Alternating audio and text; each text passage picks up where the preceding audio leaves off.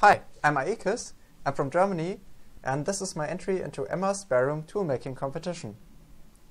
My background in making stuff is mostly in 3D printing and electronics. Both making videos and metalworking are new to me. So, if I look like I'm doing something for the first time, I am. What I decided to build for the competition is this indicator stand here. The design I came up with is constrained by two things. First one, I don't want a magnetic base. I want to use this in places where I don't have magnetic surfaces to put it on.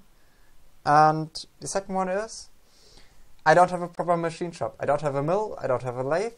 All I've got is a drill press, a small belt sander, some hand tools.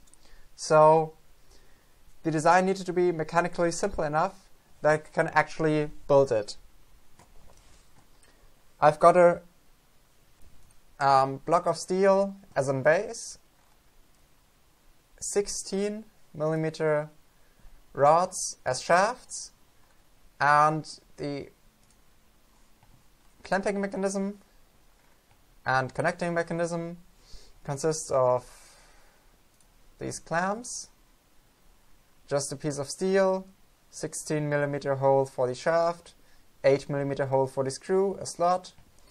Second one is basically the same.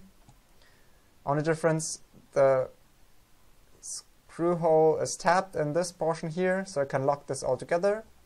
The screw I want to fabricate out of a piece of threaded rod and a steel disc that I will bond together via Loctite. And on the front here, this is an idea for a clamping mechanism for an indicator. In this case, for an indicator with a hinge on the back. But I also have some other indicators, so I might do something on this piece here, so I can use them all. Yeah, this is the basic mock-up I made, and now let's head over to the workshop. I ordered some material. First up, 2 blocks of pre-ground C45 carbon steel that will become the basis of the indicator stands. I have a piece of 60mm drill rod that will become the shafts of the stands. And over here, already cut up, this came in a long bar. Also C45 carbon steel pre-ground. Those blocks will become the clamps, and behind them threaded rod and some discs of C45 steel that will become the screws. Okay, let's make the screw. I have a piece of threaded rod here and also a disc that I cut up earlier, and as you have seen in the model, I'm going to file a square on this end and a square hole into the disc and then Loctite them together. And for that I need a square on a round rod. To achieve that, I made this jig. It's 3D printed. I fasten it onto the rod like this. Set how much I want to file away. That's about right.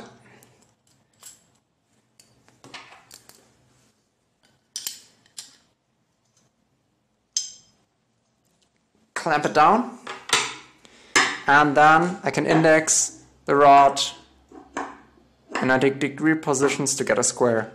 Also, I have this little piece that I can set in front here. That gives me an indication of how much I have to file away. I now have filed the square onto my threaded rod, and next up is to form the disc into the screw head.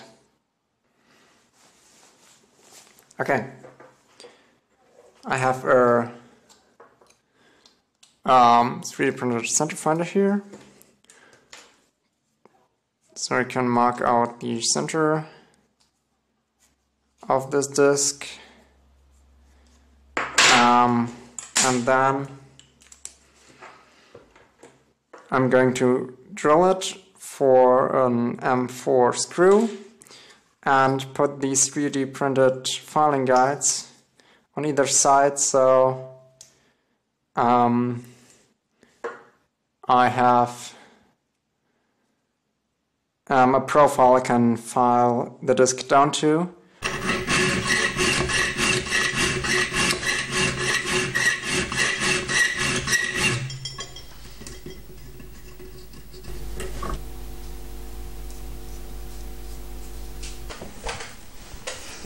I formed the outer profile onto the disc and already mounted it into the second jig. This clamps it on the outside and has a square in it. So I have a guide for filing the mating square to the threaded rod. And I marked the top face, so I always reference it the same way when trying the fit. And I'm now going to clamp it in the vise and start filing.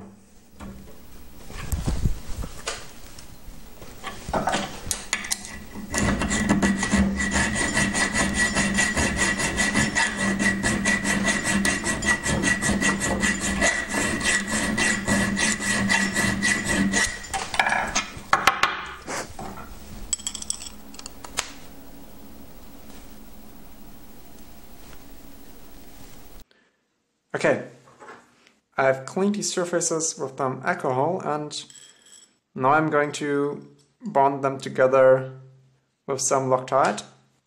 And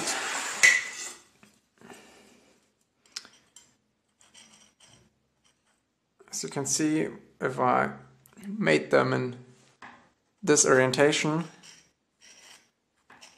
the head is pretty square.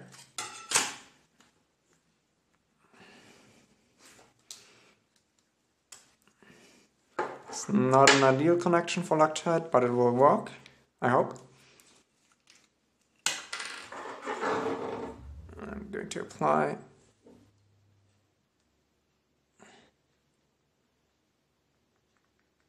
some Loctite all around. And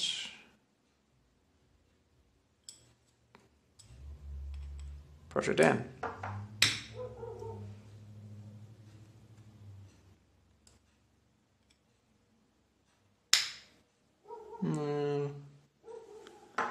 Let's hope this works. The Loctite has cured now and it turned out really well. It's nice and solid, and all that's left to do now is to cut it to length and polish up the filed surfaces on the screw head.